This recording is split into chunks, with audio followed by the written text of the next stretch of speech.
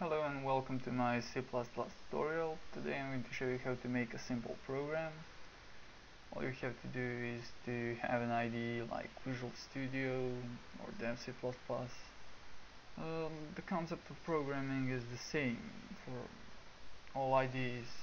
You're learning C++, so it will work in most compilers and IDEs. First of all, for Visual Studio 2012, go to New Project. Select Visual C++. If you don't see it right here, go to Other Languages, Visual C++, select Empty Project, name your project. You can change the path and location. I'm going to name it Hello World. Click OK. Wait for a little bit the project to be created. You get the empty window, so we don't have any files to type in the code. We are going to add them. As you can see, source files, there's our folder where we're going to create our main C++ file.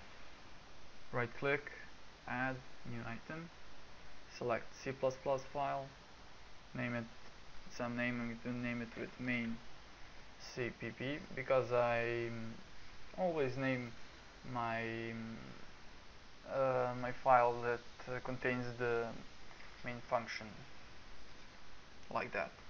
Press add, and you need to type a few lines of code for every program to work. You need to type this.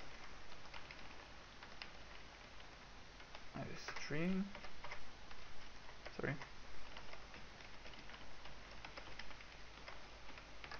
using namespace sd, and we're going to open the main function and type this. As you can see, this is our, how can I say, program skeleton. This is the basic program that does nothing. You have to write code between these two brackets. Return 0 is obligational. You need to have it on the end of your code because it determines that the program exited successfully. So I'm not going to tell you about this complicated stuff for now. We're going to run the program so we can see what happens. Press play button, wait for a few seconds, program ran and stopped.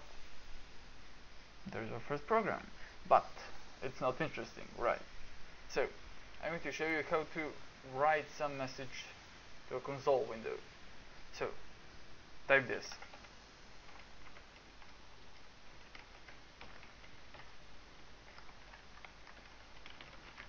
Hello world. Type this. Now you need to type one more last thing so we can see the text that's going to be printed.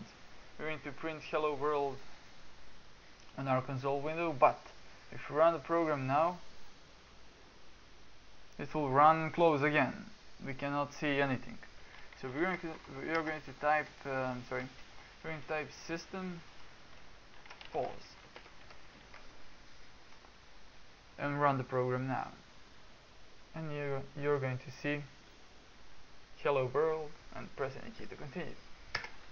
So there's our first program. It's a very basic program. Imagine what you can do with only this. You can type some other text.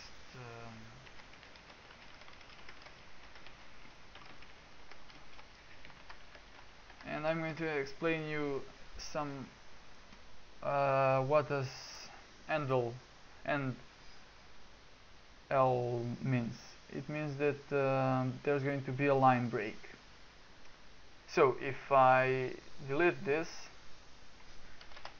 only leave it like this, you're going to see hello world, and then some text, some other text, and then new line. You see? So we want a new line, and we're going to add this. Run the program, and you see hello world, some other text. press enter to, or any key to terminate the program. So that's some basic program. I'm going to explain you variables and other stuff that you're going to need, like inputting the data to the program, in the next tutorial, so stay tuned. Thank you for watching.